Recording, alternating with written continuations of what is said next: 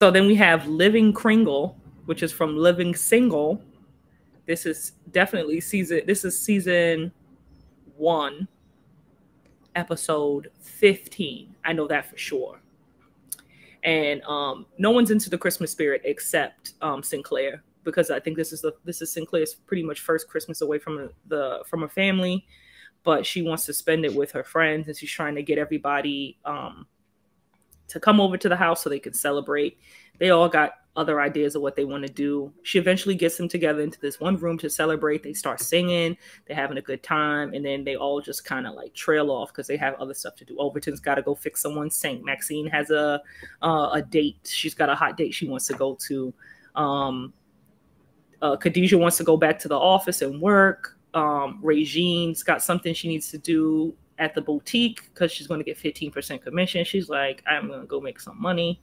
And it just upsets Sinclair because to her, Christmas is about spending time with family. And then essentially you see that she has gotten everyone these like very custom presents. And they're all kind of feel bad after seeing the presents. Like, damn, like Sinclair really put a lot of thought into this.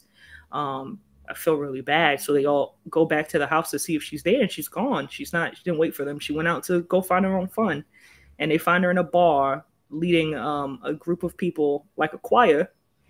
And, you know, they apologize to her and they realize how important it is. And then they make the effort. And I think that's what Christmas is supposed to be about, to me anyway. Or the holidays are supposed to be about, like, togetherness, being around people that make you happy, being around, you know, she's like, I want to be around my favorite cousin and my best friends. And that's what it was about for her. It wasn't about hooking up or just all these like little tedious, tiny, like dumb things that they want to go do. Kyle wants to go trade stocks and 15% commission for Regine. And it's just like, who cares about that stuff if you don't have like people to enjoy it with? So they eventually, you know, apologize and they realize her point and they have a good holiday. But yeah, I don't know. That's why probably Sinclair is like one of the best characters on that show, because they don't give her enough credit because she's like such a silly person and she's such a goofy lady, but she's always had like their best interests at heart. And I think she really showed them in that episode, like why Christmas is important and why family is important.